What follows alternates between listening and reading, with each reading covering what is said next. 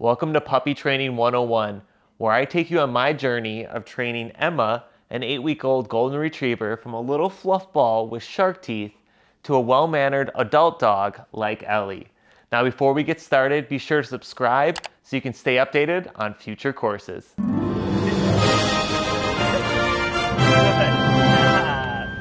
Welcome to week 3, where Emma is now 11 weeks old, growing both mentally and physically, and as smart as a whip. This week we'll dive in and talk about some new puppy skills, socialization, potty training, crate training, and integration with Ellie. Emma made a ton of progress this week, so we'll give you a quick demonstration and then show you behind the scenes on how we taught some things. Emma, sit. Good girl. Yes! Good girl. Look at this paper towel. Oh, this is nice. You want that paper towel? Can I see it? Good girl, thank you.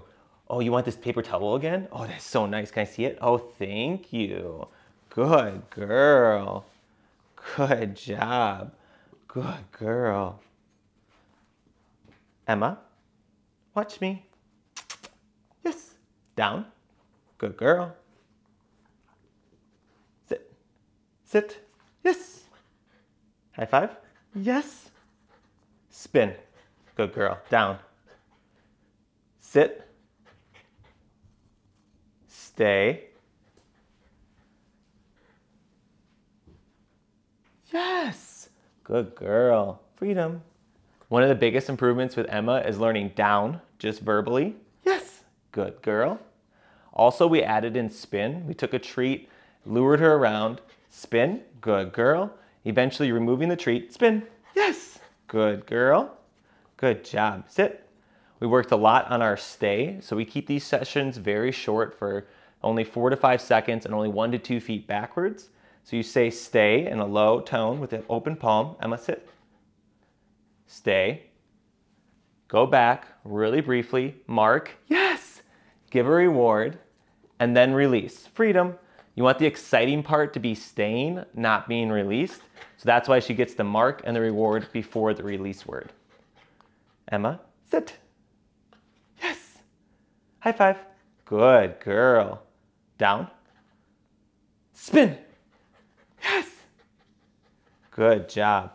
Then working on the trade game. This is an important thing for resource guarding. So I have a paper towel here. Dogs often like to steal paper towels. And if you just go and grab something from your dog, they'll often learn, oh, I don't want to give that to my owner. They'll run away with it. They'll take what's fun. So the way you do this is take something that's still safe for your dog, but you want them to learn not to have, and give it to them. Let them chew on it. Good girl, that's really good. Yes, good job. You take it from them in a trade, but then you give it back to them. So they learn that, wait, not only am I getting treats, oh, look at that, that's so good, but I'm also getting whatever I had back. So you do this several times, short sessions, so your dog learns that you're more fun and it's better to listen to you as opposed to taking anything. Good girl. Good job. Oh, can I see that? Thank you. That was very nice. And then lastly, we worked on So we take an object that Emma's not supposed to be by, or something that she's not supposed to jump on, and as she goes for it, I'll say in a very firm voice. If she stops going for it, immediately give her a treat. If not, I'll lure her away with the treat so she learns that means whatever I'm doing, I should stop and I'll get better rewards from my owner. Well, this looks nice. Look at this. Do you want this? So she knows I have treats. Is not even going for it. Good girl. Look at these strings. Oh, those are fun. You're so good. Could you sit, please? Thank you. Good girl. Yes. Good job. Down. Good girl. One thing that's awesome about Emma too is her eye contact. We reward that Yes. Good girl. We reward her eye contact often, which helps a lot with all these training sessions. Potty training, happy to report that we had 0 accidents this week. Yay! Because of that, Emma got a lot more freedom outside of her crate and got to play and integrate with Ellie even more than she had in the past. For crate training, we started integrating the crate inside the car, as well as Emma learning how to sit in the back seat with a supervised person in the back, and then introducing Ellie as well. Socialization was very busy this week. Emma went to puppy kindergarten, puppy party. Ellie and Emma went to the National Mall, and we saw all sorts of new sights and sounds and smells in a safe environment. Emma stayed on my lap the whole time because she doesn't have all of her vaccinations yet, but we also saw helicopters and planes. Then we had a maintenance person come over to our apartment, and it was incredible to see these two. They both just laid down and relaxed the entire time the maintenance person was here.